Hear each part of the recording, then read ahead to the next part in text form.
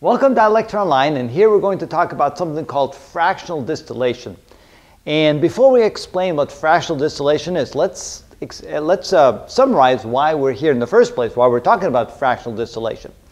Whenever you have a solution where the two components, or it could be more than two components, are similar in structure and similar in what we call intermolecular properties, then the intermolecular forces are virtually the same between the molecules of the one component, or the molecules of the other component, or the molecules of the cross components. For example, with benzene and toluene, they're very similar in structure, so the intermolecular forces between the benzene molecules are about the same as the intermolecular forces between the toluene molecules, and are about the same as the intermolecular forces between benzene and toluene.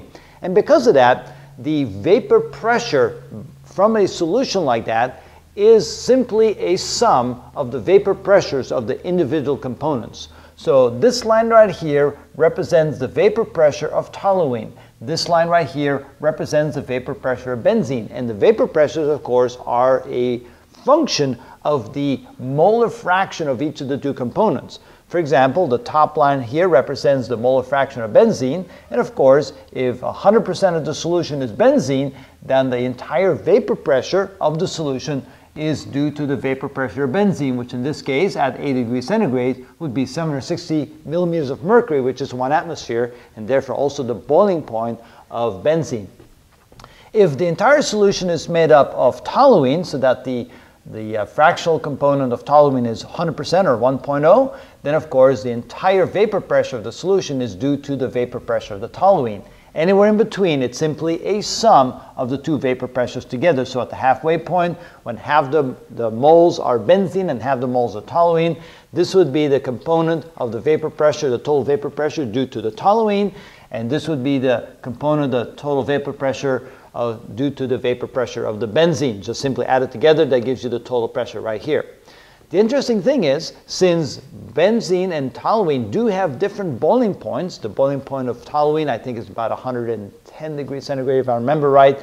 I do know that the boiling point of benzene is just over 80 degrees centigrade. So what happens when you have a solution with both toluene and benzene in there, and you heat the temperature up to the temperature, so the temperature is now above 80 degrees centigrade. So what happens is that the benzene in the solution will begin to boil. So lots of benzene will then go into a vapor phase. A small amount of the toluene will go into vapor phase because the vapor pressure of the toluene at that temperature. And so most of the vapor then that gets collected, that goes up the tube here, goes up here, and comes down in here, falls down in there, will be mostly benzene and just a small amount of toluene. Now, what we do want to do here is we want to, of course, cool it down. So typically what we do is we put it through a container here and maybe have cold water circling around it so that the vapor will then turn back into a liquid and then fill up this container here. And so most of that will then be benzene and just a small amount of it will be toluene. That's called fractional distillation.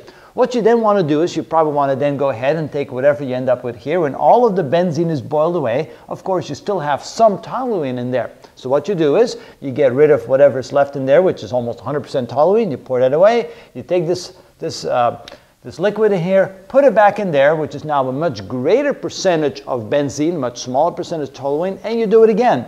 And again, just about all of the benzene will then, of course, boil away and then go ahead and become a liquid back here in this container. And again, a small amount of the toluene will also go through this process because there still will be some vapor pressure that's caused by the toluene being subjected to that temperature.